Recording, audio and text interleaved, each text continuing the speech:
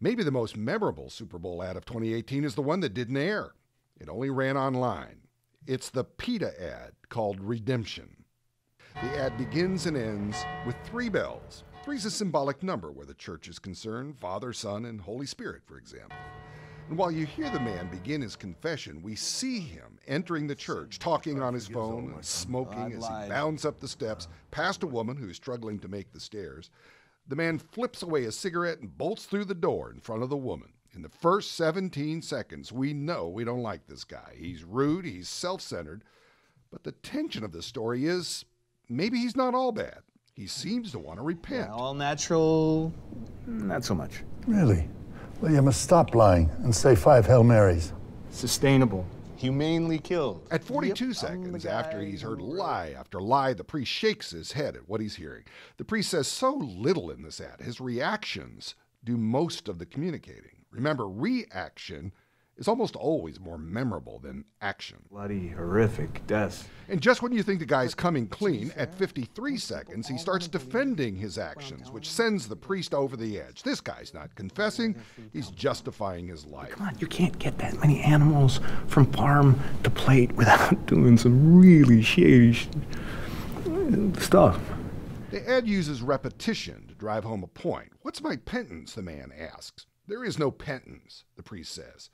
Notice he doesn't say there is none, or there's not one, or not just none.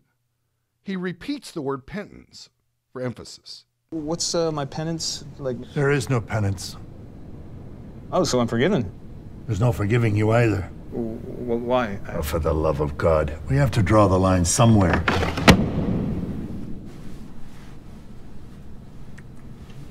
The story ends with an action, a reaction, and a reaction to the action, followed by those 3 bells. Whether the ad is effective or not depends on how the viewer reacts to the descriptions of what the man says happens to the animals we eat. The ad also risks getting caught up in what sins, if any, are unpardonable. It's a sticky scriptural matter that gets emotional real fast. This ad suggests that eating meat is the limit, the tops, the worst sin of all. I recommend that writers edit backwards. Imagine if the ad had ended here. Why? Oh, for the love of God. We have to draw the line somewhere. The story would end with a heavy judgmental tone. And what if you end the story where the priest crosses himself, then looks at the Jesus statue? That story would end on a heavy religious tone. This story ends with a funny, startled exchange, bringing the story full circle.